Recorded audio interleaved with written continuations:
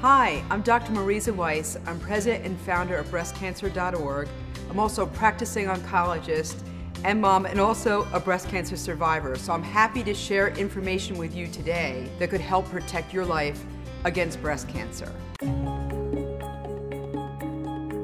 There's a lot you can do, even in your 20s, to protect your breast health. Your breast development is still going on during the early 20s, and whatever you're eating and drinking and breathing in, those become the building blocks. You're laying down the foundation of your future breast health. I'm also a mother of 3 20-year-olds, so I'm very aware of the rock and roll kind of lifestyle that women in their 20s are naturally, normally leading.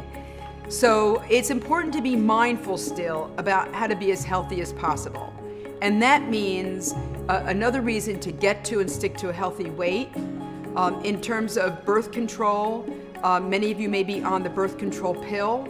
I would talk to your gynecologist about switching over to a non-hormonal type of IUD. It's probably safer for your breast health than is the birth control pill. At all those parties that you're going to, try to limit your alcohol use to 5 or fewer drinks per week.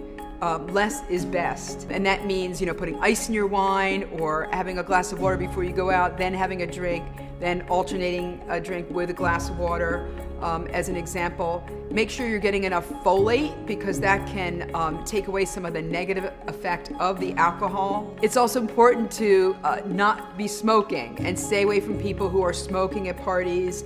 Open the windows, get some fresh air, and try to get your exercise, keep your exercise routine going. A lot of times when you leave high school and go off to college or your first job, the exercise is hard to get in there in your busy life, but try to keep it up. Walk to work, don't take the elevator, walk the stairs, make appointments with friends, make it social, make it fun. That's the way it's going to happen. And if you're in your later 20s and maybe you're in a secure situation, you're thinking about having children, just know there seems to be a connection between having your first full-term pregnancy earlier versus later is protective for your breast health.